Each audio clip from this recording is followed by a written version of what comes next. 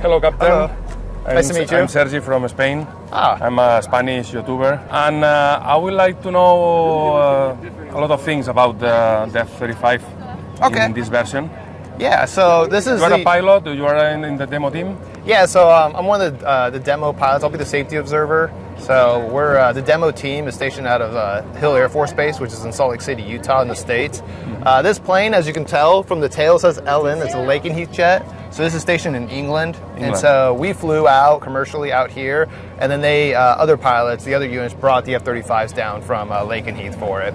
So we'll use their jets to do the demonstration today for it. This one's just a stack display, so this jet will not fly today. It's just here for people to take pictures and things like that. And then we have other tails that will do the actual demonstration.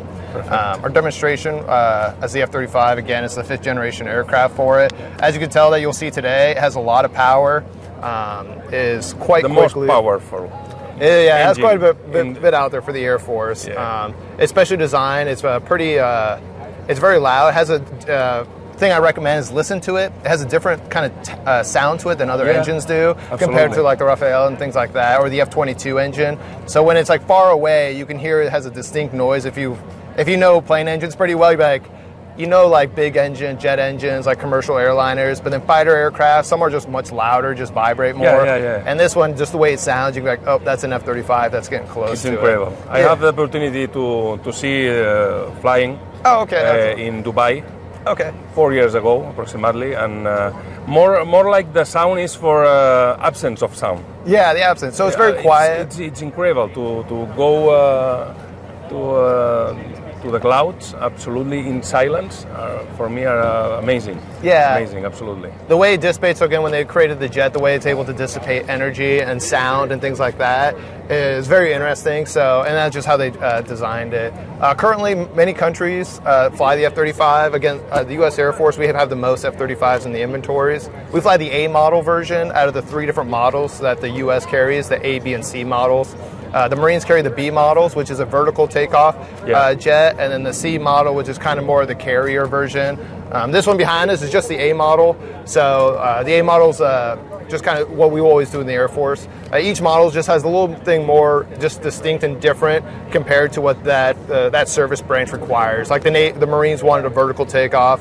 The Navy, because theirs is on an aircraft carrier, they have a hook, and their gear is meant for the kind of stress. It's bigger, like another versions, the C version. Yeah, so the C model actually has bigger wings, so if you look at it, the wings actually extend, and the wings actually will fold in too, so they'll extend out and fold in for it to help them fit on the carrier for it. You fly in this version? Yeah, so I fly the A model, so I'll go home when I go back to Salt Lake City, and we'll go back to flying the... Which model fly after take the command of the F-35? We will always fly the A models. So that's there is a Navy demo team also. And they fly. Actually, there's a Marine demo team also. But which model? Another after this plane? Another F-36, for example? Oh, the 6th generation aircraft? Yeah, there's a 6th generation aircraft, or the NGAD program. I don't know much about that program. No. Sorry for my English. That's okay. Is the last plane you fly to arrive to here? It's it's like this, or... So most pilots, the cool thing about the Air Force is most pilots go through a different kind of career progression. So when I graduated pilot training, I stayed and became an instructor pilot at pilot training. So I flew the T6, which is a prop plane trainer. Texan? Yep, Texan 2. So I flew that for 6 years until I switched over 2 years ago to the F-35 program. It's a big... Yeah, big jump from how, especially airspeed wise. So, and with the prop going to, everything fly-by-wire compared to the T6, which is mechanical aircraft. But it's been a fun transition. The plane is very easy to fly for it. It has so much information. We call it like the information overload because it gives you so much data for you to kind of process as a pilot.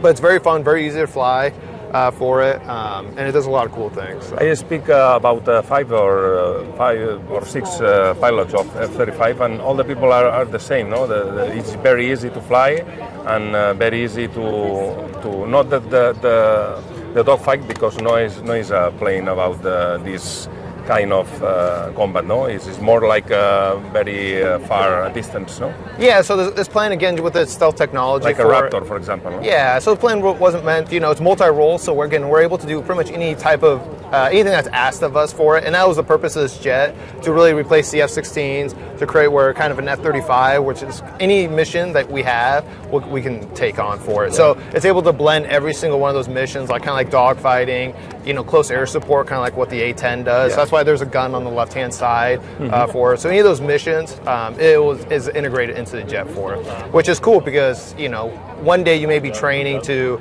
do dogfighting, and the next day you may be training to do how to strafe for it. So we're always, every day is like a new training mission for us to do. So we have to stay proficient in every single one of those categories of training compared to some other aircraft where they mainly train for one area, like air-to-air combat, air-to-ground, or things like that. And for the pilots, is more difficult, no? Or so it's just more studying. Yeah. So having to especially stay proficient in every single, any taskings that we're asked to do. So whether, to strafe, do air-to-air stuff, things like that.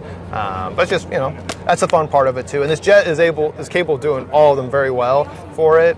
Again, it gives you so much information. It makes it very easy. It's a very user-friendly plane compared to other jets. So your focus could be more on the mission stuff instead of the basics like flying. So it'll do that for you.